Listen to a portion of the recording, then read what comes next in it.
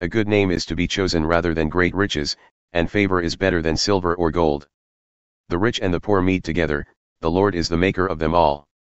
The prudent sees danger and hides himself, but the simple go on and suffer for it. The reward for humility and fear of the Lord is riches and honor and life. Thorns and snares are in the way of the crooked, whoever guards his soul will keep far from them. Train up a child in the way he should go, even when he is old he will not depart from it. The rich rules over the poor, and the borrower is the slave of the lender. Whoever sows injustice will reap calamity, and the rod of his fury will fail.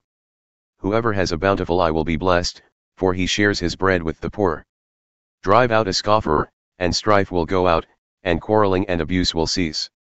He who loves purity of heart, and whose speech is gracious, will have the king as his friend. The eyes of the Lord keep watch over knowledge, but he overthrows the words of the traitor. The sluggard says, "There is a lion outside. I shall be killed in the streets." The mouth of forbidden women is a deep pit, he with whom the Lord is angry will fall into it. Folly is bound up in the heart of a child, but the rod of discipline drives it far from him. Whoever oppresses the poor to increase his own wealth, or gives to the rich, will only come to poverty. Words of the wise. Incline your ear, and hear the words of the wise, and apply your heart to my knowledge. For it will be pleasant if you keep them within you, if all of them are ready on your lips. That your trust may be in the Lord, I have made them known to you today, even to you. Have I not written for you 30 sayings of counsel and knowledge? To make you know what is right and true, that you may give a true answer to those who sent you.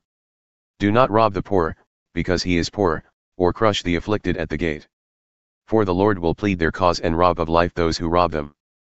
Make no friendship with a man given to anger, nor go with a wrathful man. Lest you learn his ways and entangle yourself in a snare. Be not one of those who give pledges, who put up security for debts. If you have nothing with which to pay, why should your bed be taken from under you? Do not move the ancient landmark that your fathers have set. Do you see a man skillful in his work? He will stand before kings, he will not stand before obscure men.